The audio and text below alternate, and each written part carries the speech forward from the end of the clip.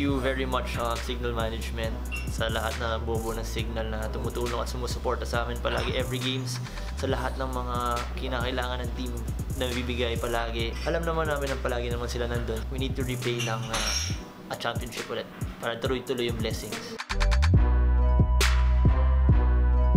Personally, para sa akin kasi first championship ko rin after ilang years and sobrang saya. And yun nga, yung mga ibang teammates ko rin na bago naka-championship din and ayun, sobrang saya sa feelings. Ngayon, mid-season na hopefully maging maganda yung resulta this conference.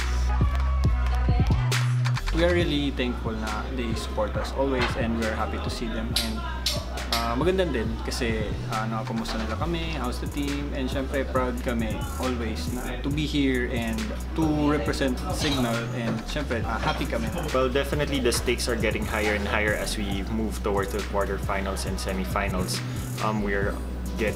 We're gonna be challenged by better teams moving forwards. Definitely a big challenge for the team to always play our A game because it's a short tournament and just one slip can cost us our run for the entire conference.